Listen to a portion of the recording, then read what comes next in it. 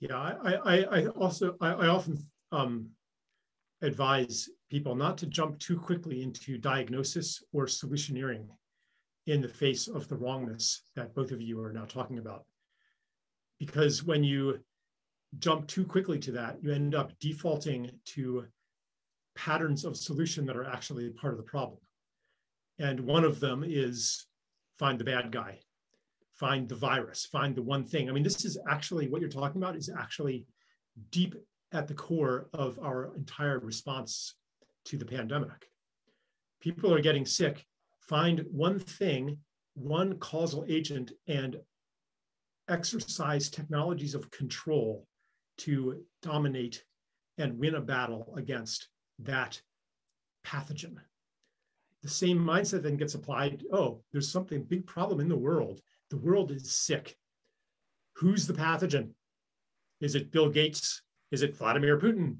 Is it Klaus Schwab? Is it like Donald Trump? You know, you find the bad thing in the vain hope that if you could only control that bad thing, all the problems will be solved. So basically, you're displacing a complex pathology that is ambient outside of us and inside of us onto something external that you can go to war against. And if you do that, you will end up with permanent war. Because if the totality of the pathological situation is not addressed, it will generate new viruses and new viruses and new viruses and new Klaus Schwabs and new Bill Gates and new bad guys and new rogue states again and again and again as symptoms of something deeper.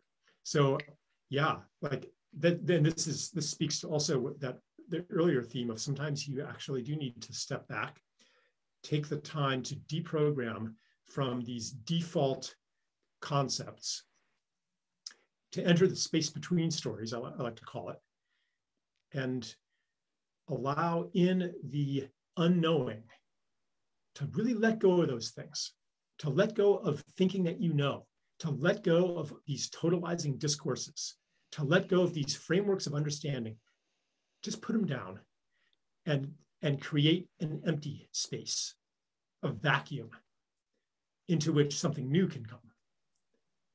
We need to do that more now than ever because it's becoming obvious that, I don't know, how many thousands of years has it been? We have not actually improved the human condition. So let's try something else. And maybe doing nothing at all, not as a permanent strategy, but until we have clarity about the deeper causes and what to do about them. Maybe we do step back